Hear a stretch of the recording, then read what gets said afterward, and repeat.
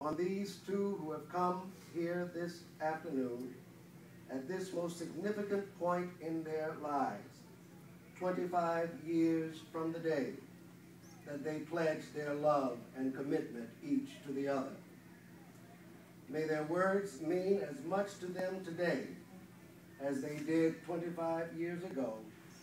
Grant to all of us who have come to show our love and support and to show a full measure of your joy as we share in their celebration. In Jesus' name we pray. Amen. Amen. Dearly beloved, we've gathered here today, as we have stated, to share in the witness of this union between Mark and Lisa Randolph. Marriage, as we know, was instituted by God himself, and the first marriage was performed by Jesus. So significant is marriage that the Son of God chose to begin his earthly ministry by joining in a wedding celebration with friends.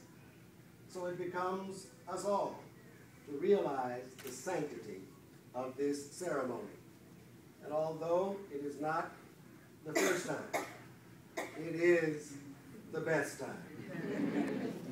What each of us is saying by our presence here today is most significant.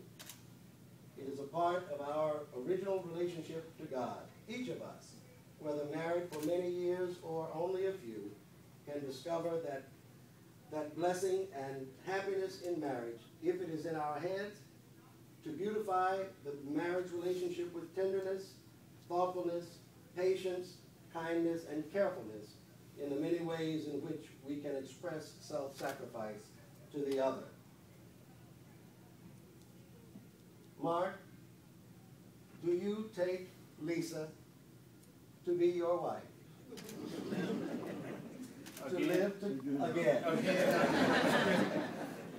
To live together in the holy bond of married love.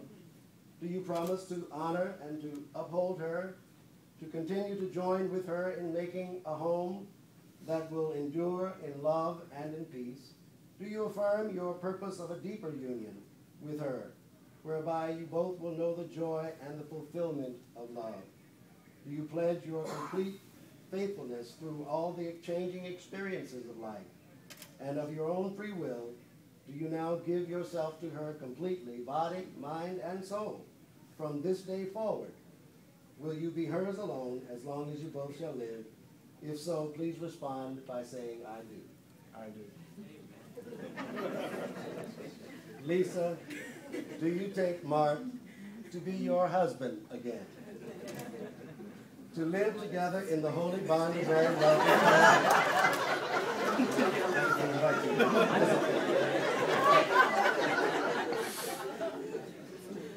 Do you promise to honor and uphold him and to continue to join with him in making a home that will endure in love and peace? Do you affirm your purpose of a deeper union with him, whereby you both will know the joy and the fulfillment of love?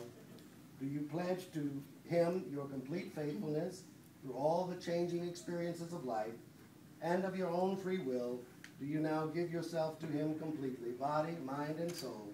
From this day forward, you will be his alone as long as you both shall live. If so, please respond, I do. I do.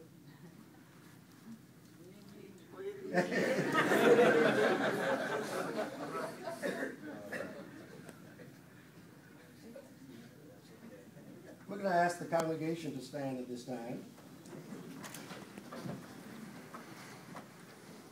Friends and loved ones of Mark and Lisa, do you at this time commit yourselves to the loving support, nurture, and encouragement of this couple?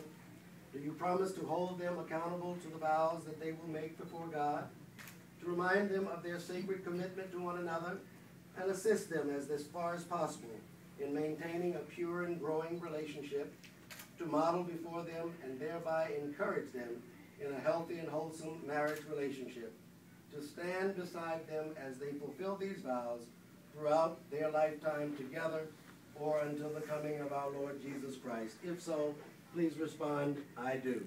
I do. You may be seated.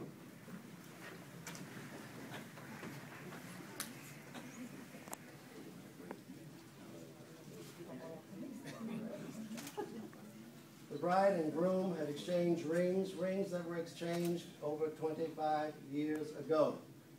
We can say that they have been blessed, and the rings have been blessed. The marriage has been blessed for 25 years, and as testament to that blessing, we have two young men who have been gifts to the world. If they are here at this time, would you please stand?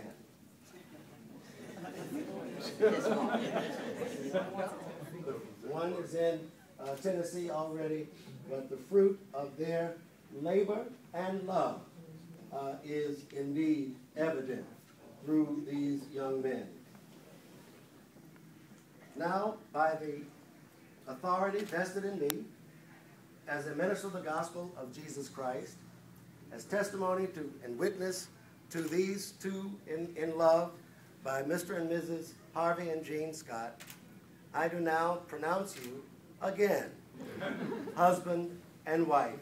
What God hath joined together, let no one put asunder. Amen. Amen.